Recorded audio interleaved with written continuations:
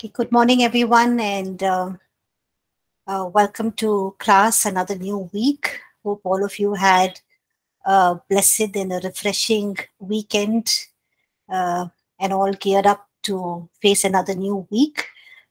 Before we continue looking at children's ministry and how we can impact children in a greater way, let's begin with a word of prayer. So, can I ask Kennedy? Can you please lead us in prayer, please, this morning?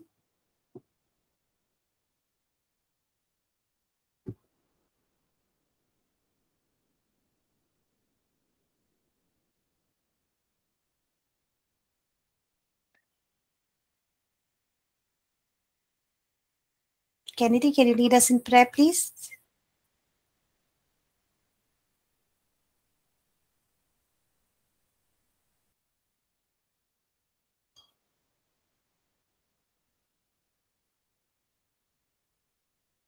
Okay, if Kennedy is not able to, can anyone lead us in prayer this morning? Okay, no worries. Shall I begin? Yes. Okay. Since you played last week, Stavini, we'll ask Sehi to. Thank you so much. Yes, go ahead, Sehi. Thank you, Pastor. Father, bless you. Thank you for the weekend that has passed, and thank you for a new week. And thank you for all we have been learning, retaining, Lord, raising children in the way of the Lord and finding ways, Lord, to reach out to them at their specific ages. We say thank you, Lord, for our teacher who you have used to impact us with the necessary knowledge so that we'll be able to teach and impact the knowledge of Christ to all our children as they grow. We pray, Father, that this class will give us the wisdom to understand all that our teacher will teach us, instruct us, and that we pray that we will put them to good use, all for your glory in Jesus' name. Amen. Amen. Thank you, Sehi. So far we began looking at the biblical basis and the mandate for children's ministry, and then we looked at the different developmental needs of children, the developmental needs of children in different ages. Last week we studied the learning styles and the 8 different intelligences. Sorry. The learning styles and the 8 different intelligences is not just for children, but also it's useful for us as adults, even as we work with different people, minister to different people, have Bible study groups, or we are in the youth ministry, teaching ministry, or, we work in the corporate firm, or we're teachers in school, or even in home when we're teaching our children, or when we are relating to adults. These learning styles and the 8 different intelligences really help us to understand people, to communicate better with them, and also to relate with them better, and to understand their God-given skills and abilities, and how to maximize them in their areas of expertise and their skills and their talents. And I'm sure those learning styles would have helped you, and the 8 different intelligences would also have helped you identify or helped you know what are your learning styles and the areas of your expertise and where your skills and gifts lie. Today we're going to look at the divine role and the divine call and role of a teacher. When we minister to people, whether we are teaching, preaching, sharing the good news of the gospel, evangelism, whatever, there are 2 main components when we minister to people, or when we're teaching the word of God, or when we are sharing the gospel. 2 main things. One is a messenger, and the other is the message. So 2 important components, a messenger and the message. Okay, so the messenger when in children's ministry, who do you think is the messenger?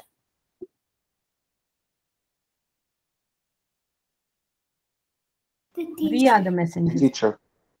Yes, the teachers, those who are teaching. So you identify yourself also as a children's church minister.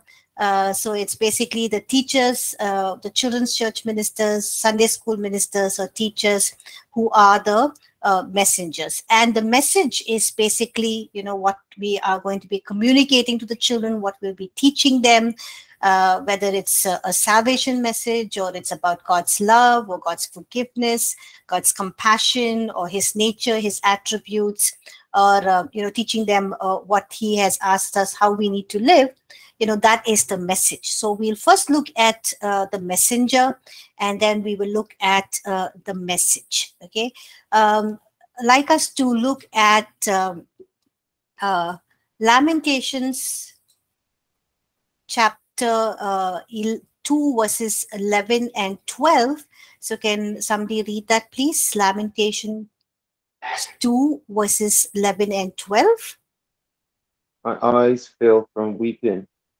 I am in torment within my heart. It's poured out on the ground because my people are destroyed, because children and infants faint in the streets of the city. Thank you. So here, when the people of Judah and Jerusalem were carried into captivity, the poor or the really very, very poor people with their children were left, behind in Judah and Jerusalem. And the prophet Jeremiah was left with them. And, many of these, the children of these poor people were starving and they were dying, and there was not enough food to feed them.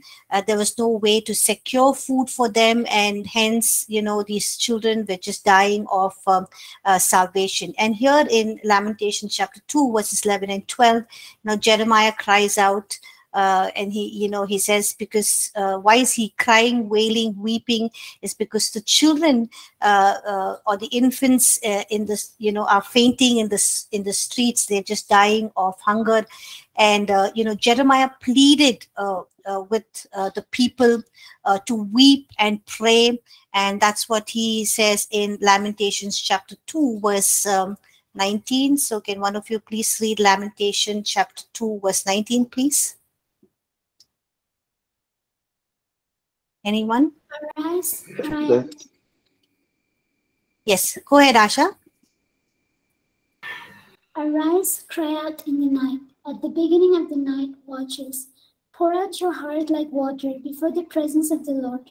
Lift your hands to him for the lives of your children, who faint for hunger at the head of every street. Yes, continue to verses. Okay, Lamentations chapter 2 verse 19 you read? Pastor. Okay. Okay, so he says, let tears run down like a river. 1 minute. Let tears run down like a river by day and night. Give thyself no rest. Arise, cry out in the night. In the beginning of the watches, pour out thy heart like water before the face of the Lord. And then he goes on to say, lift up thy hands toward him for the life of thy young children that faint for hunger in the top of every street. So here, even as Jeremiah is so burdened to see these young children just, dying of hunger on the streets, he's asking the people, to cry out, to pray, to weep to God, asking for forgiveness, asking for his mercy. And, Jeremiah goes on to accuse the people of being very cruel, because he says in chapter 4 verses 3 and 4. Can somebody read that, please? Lamentation chapter 4 verses 3 and 4.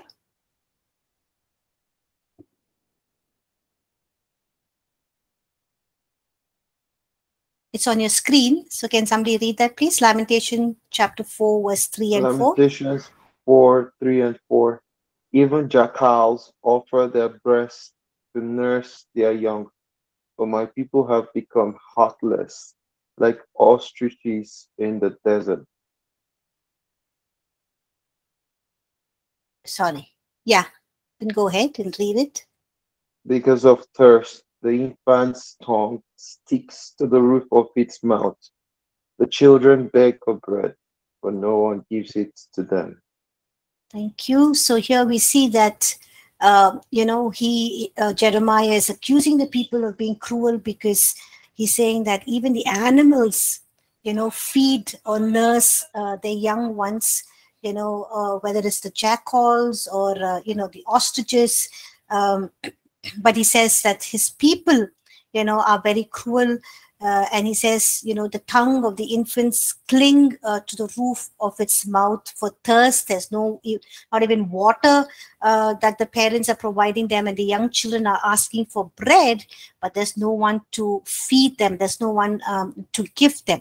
Now, this was the condition of the children, after when they were taken over, when Jerusalem and Judah was taken over, uh, um, and they were all taken into captivity, and these poor were left with their children, and there's no ways to you get food.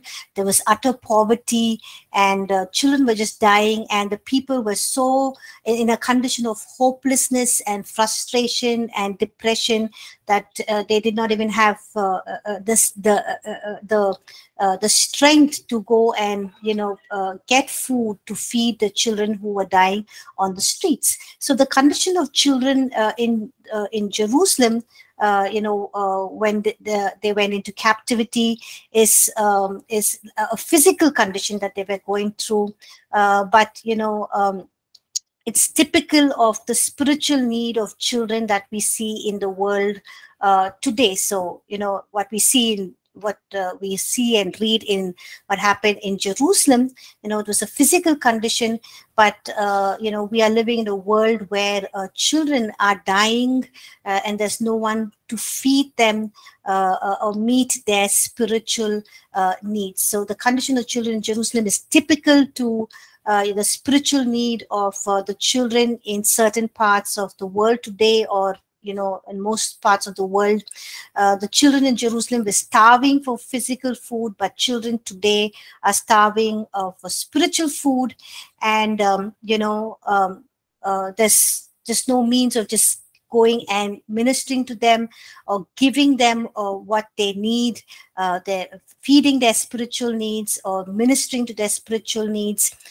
So we see that we're living in a world where the condition is just the same as it was in Jerusalem. And and Jeremiah was accusing the people that they weren't even doing anything to provide food for the children, but we are also living in a world where children are neglected. They are not fed the solid meat from God's word. They are not taught from scripture. They are overlooked as just being very small and not being able to understand. But they also have spiritual needs, like we studied when we looked at their developmental needs. And it's important, even as they are many children are starving for spiritual food, it's important that we take spiritual food to them, minister to them, and feed them with God's word. So children know about God.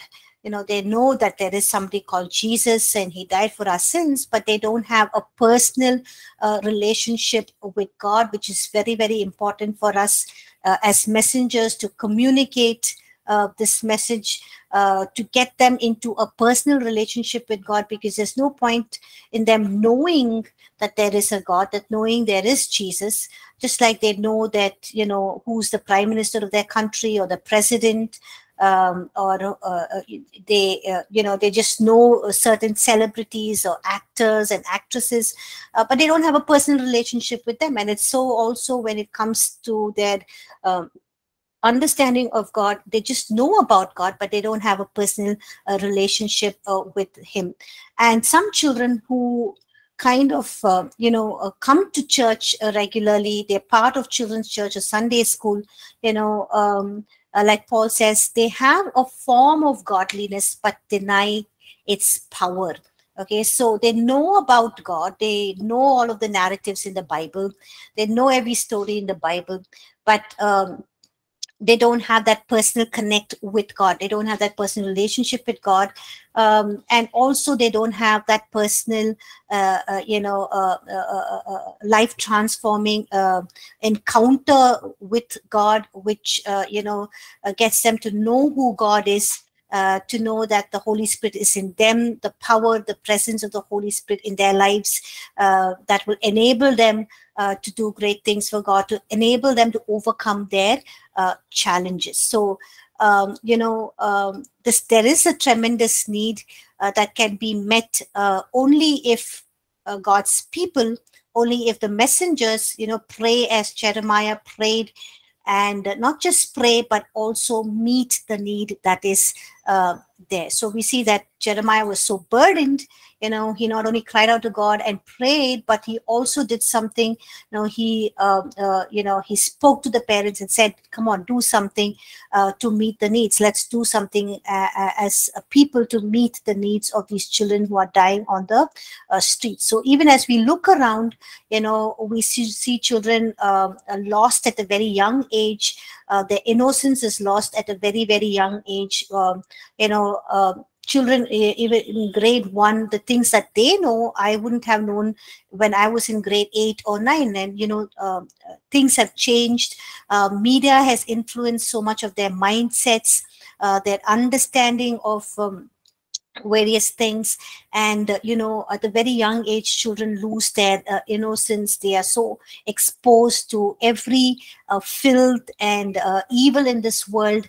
And so there is a tremendous need. And first of all, even as you might not be somebody who's ministering to children, you can pray like Jeremiah prayed. And if you are in a place of where you are a pastor, you're overseeing a church, or an elder, or you have a fellowship meeting in your home, just don't address or meet or teach adults, but also make sure that something is done to or someone is there to minister to children, because they are also part of the family of God.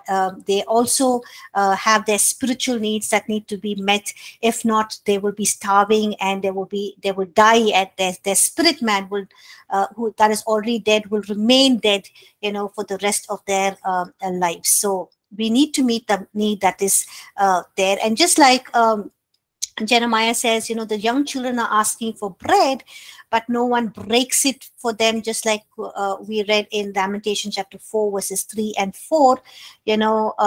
We have the bread of life, that is the word of God, and the question is, but who will take it to the perishing millions? There are millions of children who are perishing without knowing the good news, without knowing Jesus as their Lord and Savior, without receiving salvation. So we have the bread of life, but we need to take this bread of life to them. So, to give this bread of life to children, there are two main components. One is a messenger, the other is the message.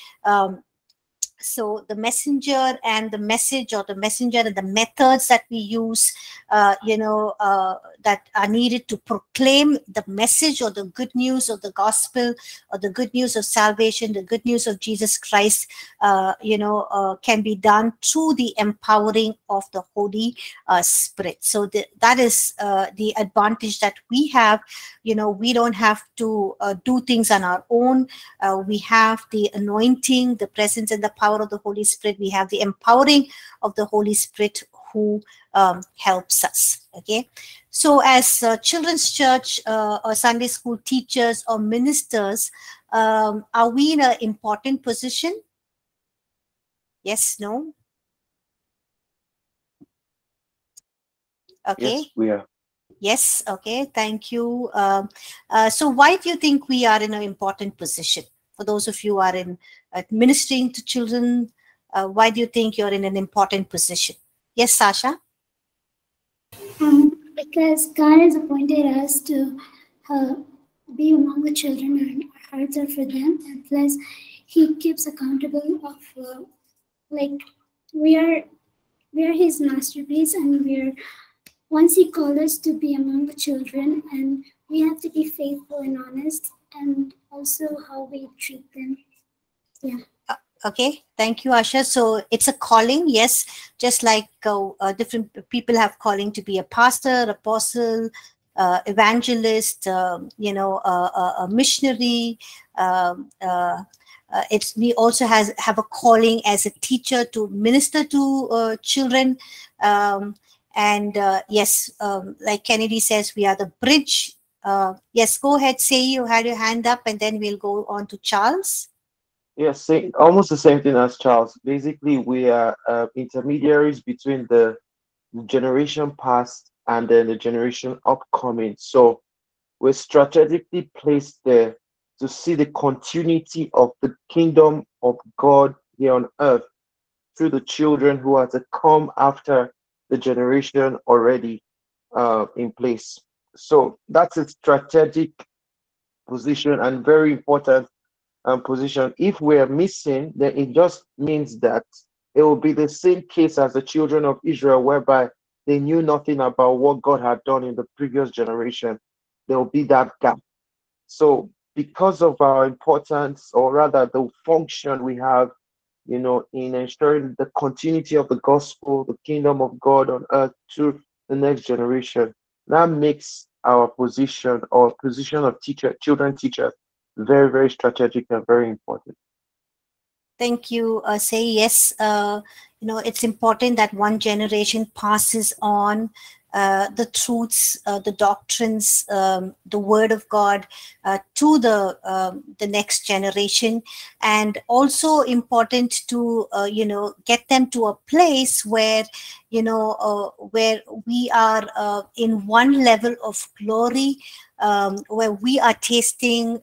If you look at the past generations, people have moved on from their understanding of God. It was just like in the Old Testament, they knew about God the Father. They had a vague understanding of the Holy Spirit. But in the New Testament, we have an understanding of God the Father, God the Son, God the Holy Spirit, the person of the Trinity, three persons of the Trinity. Or we have an understanding about who the second person of the Trinity. We have a good understanding of, and then the whole the person and work of the Holy Spirit, the third person of the Trinity. That became even more clearer as the generations passed. The work of the Holy Spirit, the gifts of the Holy Spirit, how to flow in the gifts and the anointing of the Holy Spirit.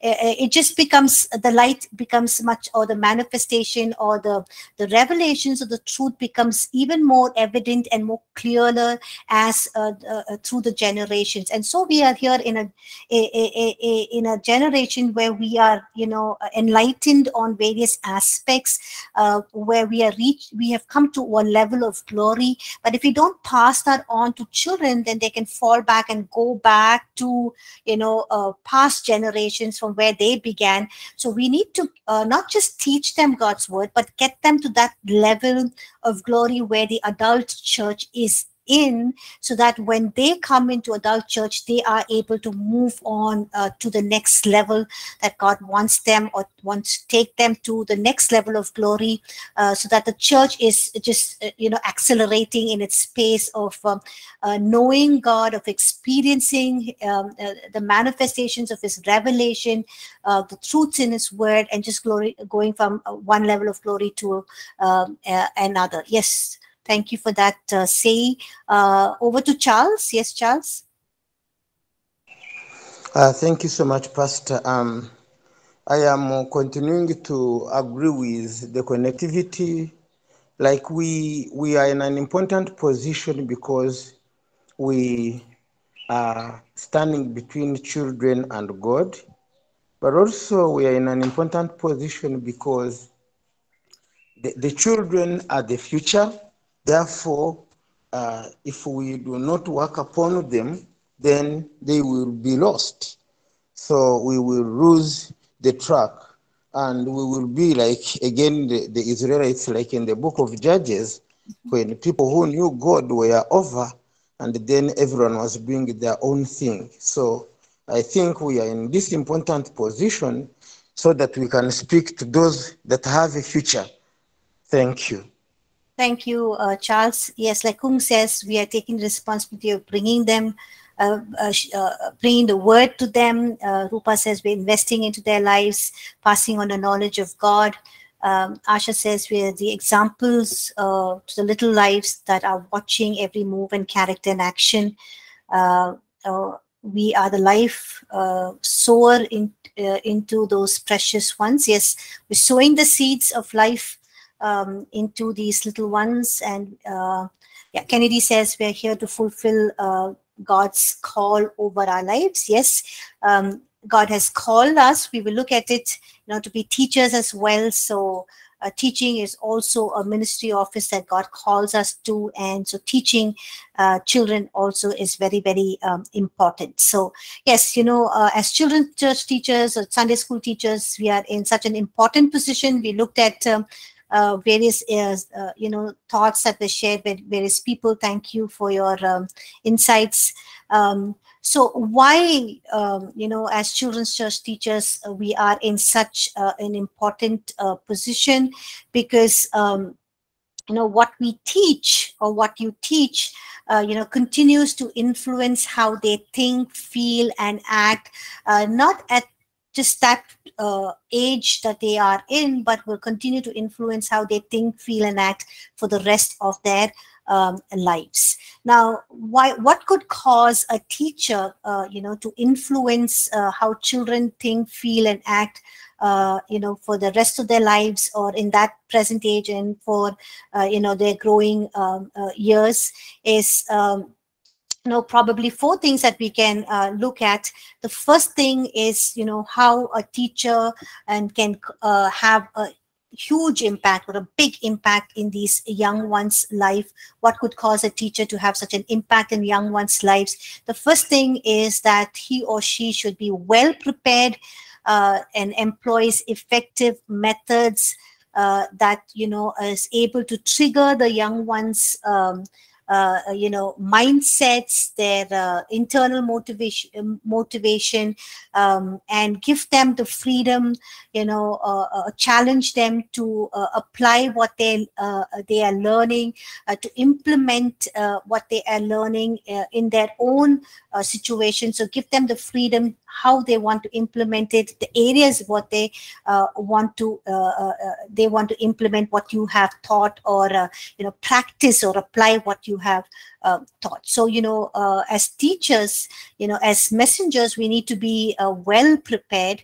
And we need to employ good, effective methods to communicate what we are teaching to them. When we do that, it will kind of motivate the young ones to basically think through, will bring them from inside out, will cause them to, will challenge them to act on what you are teaching them, to take, to take the responsibility to apply what you are teaching them, because they're internally motivated, and that and also your method, your teaching is challenging them to do things, to act on things, to apply things in their own framework, in which they have their own freedom in the way they want to do things. But important thing is that we need to be well prepared and employ effective methods. The second thing is that we treat these young ones as competent and intelligent individuals. We don't look at them as children who can just we can go say something to them, just narrate a story, just tell them something, because they're not adults, they're not going to judge us, they're not going to look back into the Word of God and see whether what we're saying is right or not. They just just accept everything that we learn. They just accept everything that we tell them as the truth, as the right thing, and they just receive it from us. But that does not mean that we don't prepare well, that we don't have our lesson plan, we don't have our curriculum in place, our lesson plans in place. If we treat children as children who are competent and intelligent beings, we would work on all of these things. We would work on a good curriculum. We would work on, preparing our lesson, just like we would do for an adult church, where we prepare a sermon. We're going to speak to youth, or we're going to speak to adults. We would take the time to look at God's word, write out the points, think of illustrations, examples, because we don't want to go and make a fool of ourselves, because adults know what we are talking, right? But when it comes to children, we can underestimate them, think that we can say anything, and because they just receive everything from us, and that is not the right attitude.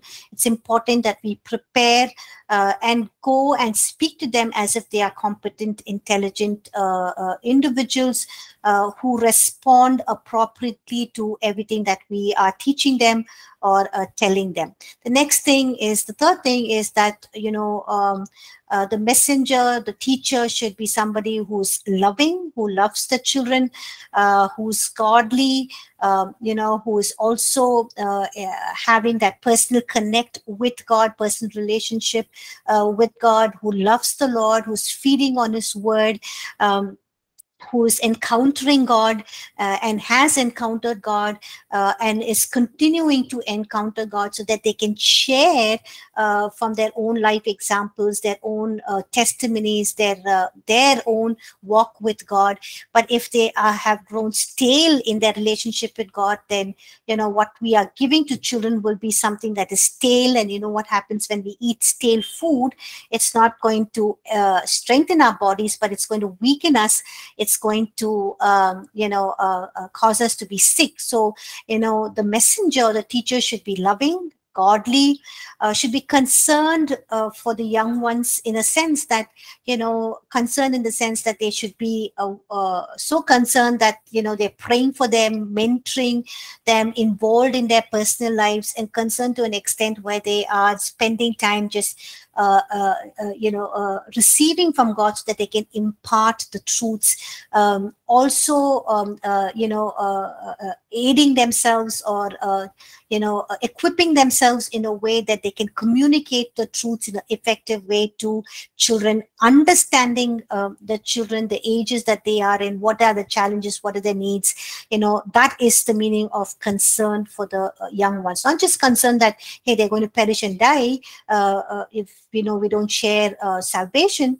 Well, that is important, but it also has a wider spectrum to the whole thing of a concern for these young ones. And we need to also be teachers who are willing to share our lives with the young ones, because not just teaching them doctrines or the truths from God's word, but how we ourselves are applying that truth, living that truth. Like Asha said, it's important that we live the truth, so that they see it in our own lives, and they're learning from our actions, our character, and our lifestyle. The last one, the fourth one, we can add more to the list, but I'm just mentioning 4 things that would, help a teacher to have an impact, a greater impact in the lives of the young ones. The fourth one is that he or she is interested not in just imparting truths from God's word, just teaching them doctrines, but concerned with the overall development of the child. So not just their spiritual development, but also the emotional, their mental, their social, faculties, their areas of their life. So it goes beyond just ministering to them spiritually, but also on one-on-one, helping them out, mentoring them, praying for them, addressing the concerns that they're going through, the needs that they're facing, the challenges, and just being there to help them and minister to them. So just 4 points that would cause a teacher to have an impact or a greater impact on children's life. Yes, Charles, you have your hand up.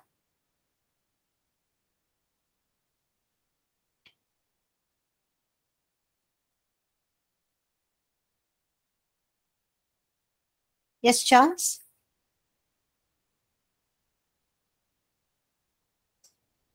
Okay. We'll wait for Charles when maybe he's having connectivity issues, so we'll continue.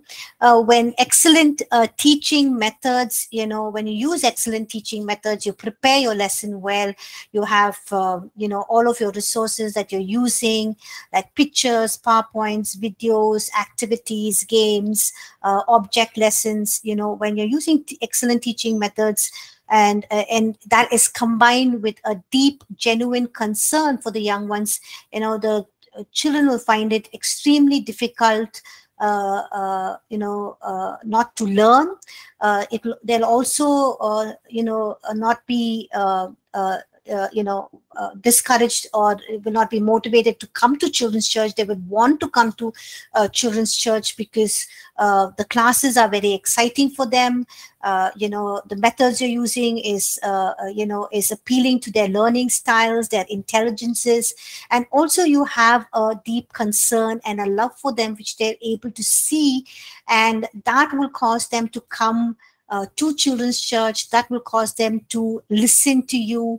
There will be a reduction in there will be very less of behavioral problems that you will have to cater to or minister, because they would just be interested in what you're teaching them. They would be excited, and also they would come to a place where they're not just listening to you, just attending children's church because they have to, but they would also apply what you are teaching them.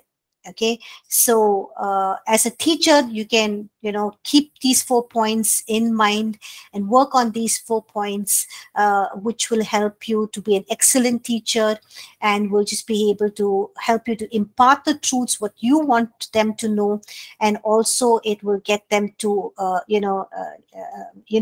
help children to apply what they're learning, and you will see a transformation in their lives.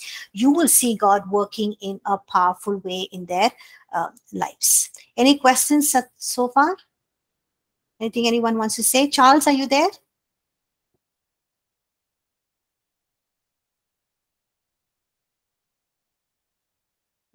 Okay.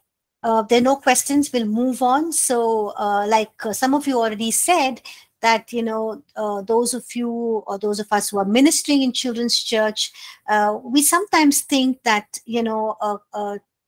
teaching children is not a divine call, but it's not a very important role, like those compared to those who are worship leaders, or or in the worship team, or those who are preaching, teaching, evangelists, missionaries, pastors. We sometimes undermine our call or underestimate our call and think our call is not an important call, our role is not an important role, but it is, because if you look at Ephesians chapter 4 verses 11 and 12, can somebody read that, please? Ephesians chapter 4 verse 11 and 12. Can I read, Pastor? Yeah, sure. Please go ahead, Asha. It was he who gave some to be apostles, some to be prophets, some to be evangelists, and some to be pastors and teachers, to prepare God's people for works of service, so that the body of Christ may be built up. Amen. Thank you, Asha. So here we see that, it's Jesus Christ himself, who calls different people to different ministry offices. So some are called to be apostles, prophets, evangelists, and some pastors and teachers. And we don't go okay, the apostle is the greatest, and then is the prophet, and then is the evangelist, and then is the pastors, and then our teachers. No, we don't look at that in in order of priority, or the way that it's stated here, but all of these if you see, it says that all of these ministry offices is important for the equipping of the saints. Saints are basically those who are believers, part of the church, for the work of ministry and for the edifying of the body of Christ. So edifying the body of Christ, children are part of the body of Christ. So we are edifying them, and we are, so, this role of a teacher is a calling, and this is a ministry office that Jesus, or God assigns to a few of us. Few of us are called to different offices. We have the gifts of the Spirit, which is given to everybody. We read that in 1 Corinthians chapter 12. We have the membership gifts and talents. So we are part of, we minister in various areas in the body of Christ. But here in the offices, that specifically the offices in the body of Christ is, specifically given by God himself, chosen. It's a calling for appointed few, a selected few. So among them is a teacher. So if you are called to be a children's church teacher, children's church minister, then you need to know that your calling or your role is a very, very important one. You might not be in the limelight. You might not be, we don't have children going up on stage and saying this and that and testifying and all of that, like we see in adult church. It goes unnoticed very often, but that should not be your, what you are looking at. But what is done in secret will be rewarded in the open. You're basically edifying this part of this body of Christ, which is very, very important, and that is children. So please consider your role as an important one, just as you would look at an apostle, a prophet, an evangelist, and a pastor. Your role is very important. Your calling is very important. And we need to live up to that calling that God has called us to. Okay, we see that Jesus was one of the greatest teachers. He is the greatest teachers in all time, and he magnified the work of a teacher. We see that Jesus preached, and he also taught. He was a preacher and a teacher.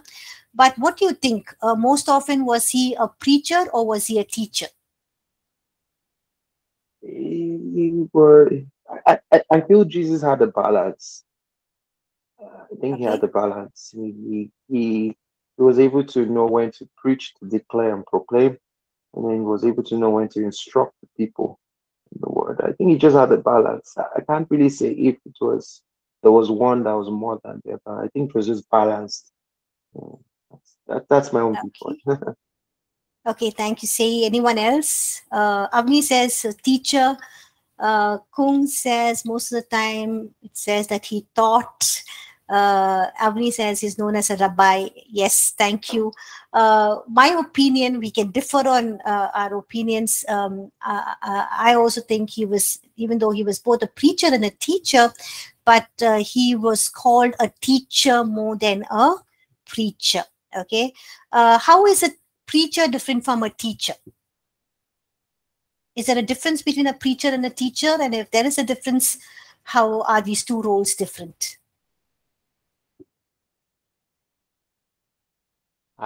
They're not different, but a preacher is also a teacher. I think in the modern church we differentiate them, but in the old time, a teacher and a preacher would read the Torah and then explain what it means. So there wasn't much difference back then. Okay, yes, back then, yeah, you're right, Maggie. Maybe back then there was not much difference between a preacher and a teacher. Like now we have, preaching and how style of a preacher, what is the competence required for a person to be a good preacher, and all of the things that we learn. Yes, but in those days maybe there was not much of a difference between a preacher and a teacher. And you're right. Yes, Charles, you have your hand up. He's there? Okay. Okay, if not, say yes. There is a difference between a preacher and a teacher. A preacher is someone who proclaims, who heralds, who announces. In the case of Jesus, he was announcing the kingdom. He was preaching about the kingdom. He was proclaiming the kingdom, you know. So he proclaimed the good news to the people. But when it came to teaching, he was structured, methodical. Sorry for my English. Um, he had a pattern in which he brought out the truths from the word. So it was more of instruction, rebuking in some cases, expounding on truths, bringing out more truths from the Torah. So there is a difference in terms of structure and delivery. Preaching just means announcing something that's um, possibly not known or known, but teaching goes deeper in expounding on the truth, bringing out more knowledge, basically, in a structured and methodical way. Yeah. Yes, you got the word now. Thank you, Say. Yes. Yes, Asha says a preacher is a person who delivers the message, and a teacher is the one who teaches. Okay.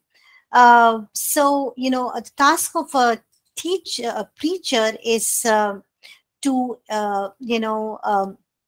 reprove, to rebuke, to press it home, so that it's acted upon, like we read in 2 Timothy chapter 4, verse 2. 2 Timothy chapter 4, verse 2 says, preach the word, be ready in season and out of season, convince, rebuke, exhort with all long suffering and teaching. So basically it is, a preacher is exhorting the people, he's rebuking them, reproving them, and pressing home the point so that it is acted upon.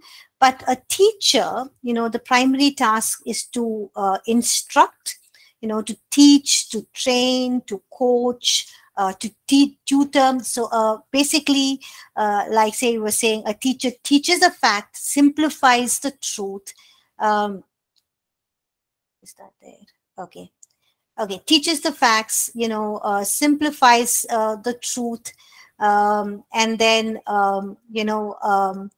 simplifies the truth, illustrates it, gives various examples to illustrate it. Of course, a preacher also does that as well. Applies the truth, which also a preacher does nowadays. We have people doing all of this, and then, but for a teacher, the teacher is looking for a response in a more personal way. A response, of course, even a preacher does, ask for a response in, asking people to pray, commit their life, dedicate their life, or, receive Jesus as a Lord and Savior, raise up their hand, altar call, and all of that. But does not happen on a very regular basis. So there is a lot of teaching components that kind of is also there in preaching. But for in teaching, when a teacher is teaching, basically gives the people that they're teaching an opportunity to ask questions. There's a time for discussion, or the teacher discusses with them, tries to reiterate the points through discussion, what they have learned, to just ensure that what the truth that has been, communicated has been understood. And then the teacher goes on to help those they are teaching how to apply the truth, and then they look for response to it. So a teacher is more than a preacher in the sense that not only teaches the facts, but simplifies the truth, illustrates it, applies the truth, looks for a response, and then the teacher gives an opportunity for questions, and discussion to be sure that the truth has been understood, and helps the person or the audience how to apply the truth, and then look for response to it. So the teacher comes back the following week, and then is looking for response and how they have acted on what the teacher has taught. So yes, there is a lot of components of teaching that is involved in preaching, but then it is much deeper